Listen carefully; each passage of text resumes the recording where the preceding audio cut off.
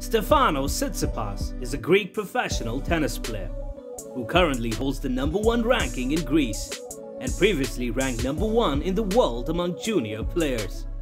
Known for his strength and versatility, he's one of the biggest stars in the tennis world. Welcome to the Rich Rabbit, and today we'll be talking about the Greek prodigy Stefanos Tsitsipas. But first things first, if you haven't yet subscribed to our channel, please do consider doing it, because your support matters a lot and we make videos just for you. When he was only 3 years old, Tsitsipas began playing tennis with his parents, who worked as coaches at a summer resort in Greece. He trained under his father, a traveling coach, and his mother, a former professional tennis player and a coach. He began his junior career in 2013 at the tender age of 15. In 2014, he reached the final of Orange Bowl, a prestigious junior tennis tournament, even though he lost to Stefan Kozlov in the final. He repeated his success in 2015 as well, again reaching the final of the tournament, but he failed to secure the title this time as well, losing to Miomir Kecmanovic. He later moved from his hometown near Athens to train in Mouratoglou Tennis Academy in France, and saw a big change in his game in 2016, which became a turning point in his career. He won the Grade A event Trofeo Bonfiglio in Milan, his first significant trophy. It was followed by the boys' doubles win at the Junior Wimbledon Championships in London. Riding on his success, he reached the #1 rank amongst world junior tennis players that year. In 2017, he made his Grand Slam debut at the French Open, and went on to qualify for the main draw by defeating Thomas Fabiano, Gleb Sakharov and Oscar Ott, but lost to Ivo Karlovic in straight sets. After losing in qualifying at the US Open, Tsitsipas won his first challenger title in Genoa. Overall, he qualified for a tour best 8 events during the season, including Wimbledon and the Shanghai Masters. However, he did not win a tour-level match until the very end of the season, when he defeated fellow next-gen player Karen Khachanov in Shanghai. At the European Open in Belgium the following week, Tsitsipas reached his first ATP semi-final as a qualifier. During the event, he upset hometown favorite and world #10 David Goffin for his first career top 10 victory. With this run, Tsitsipas became the first Greek player to be ranked in the top 100 of the ATP rankings, accomplishing the feat at the age of 19. He also reached a high enough ranking to be named an alternate for the next-gen ATP finals. Tsitsipas closed out the season with another challenger final, this time in Brest.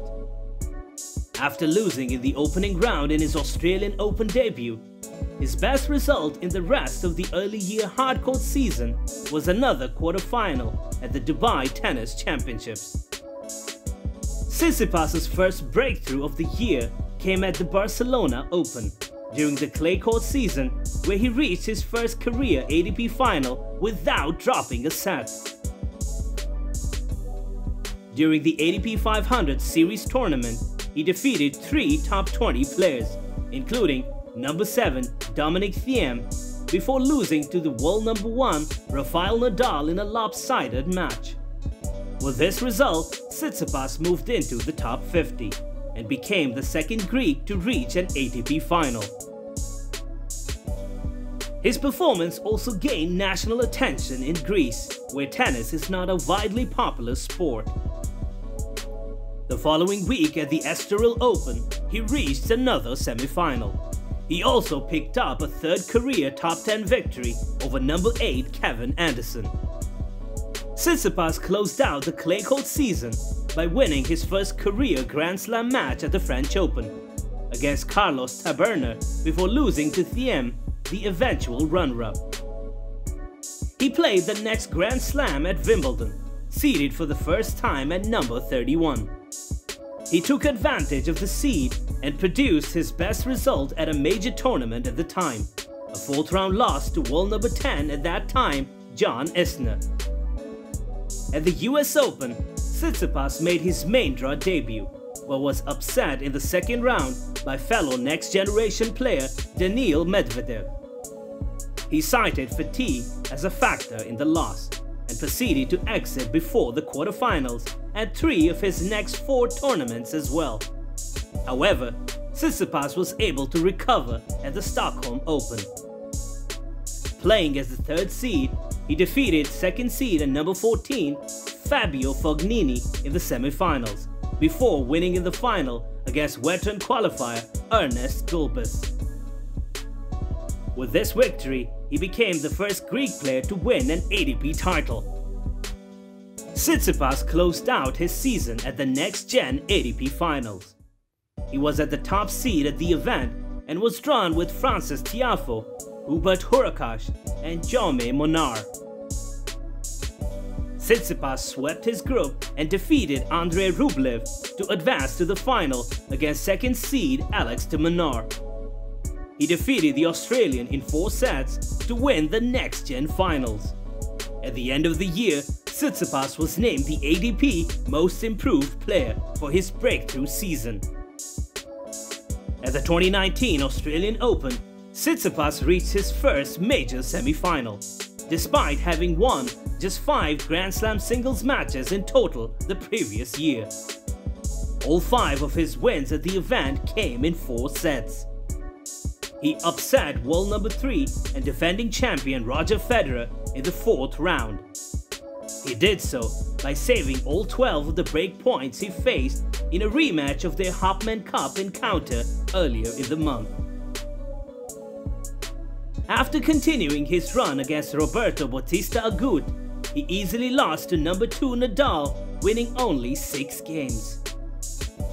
Nonetheless, his performance helped him climb to career best ranking of number 12 in the world to become the highest ranked Greek player in history. Tsitsipas built on his Grand Slam success by reaching 2 finals in February in back-to-back weeks. He won his 2nd career title at the Open 13 in Marseille over Mikhail Kukushkin before finishing runner-up to Federer at the Dubai Tennis Championships. His performance in Dubai put him in the top 10 of the ATP rankings for the very first time. At the French Open, Tsitsipas was upset in the 4th round by Stan Wawrinka in a marathon 5-set match that ended 6-8 in the final set. Despite a strong first half of the season, Tsitsipas began to struggle following the French Open. He lost his opening round matches at Wimbledon and the US Open to Thomas Fabiano and Andrei Rublev respectively, and both Masters tournaments in August. Despite this, he reached the career best ranking of number 5 in early August. Tsitsipas ultimately rebounded beginning in October. He defeated Zverev again at the China Open, on his way to finishing runner-up to number 5 Dominic Thiem. He then made 2 semifinals at the Shanghai Masters and the Swiss Indoors, losing to other top 5 players Medvedev and Federer. At the end of the season, Tsitsipas qualified for the ATP Finals for the first time, where he was placed in a round-robin group with Nadal, Zverev and Medvedev. He defeated both Medvedev and Zverev to advance to the knockout stages after 2 matches. But he lost his last group match to Nadal. In the semi-finals, Tsitsipas defeated Federer to set up a final against Thiem.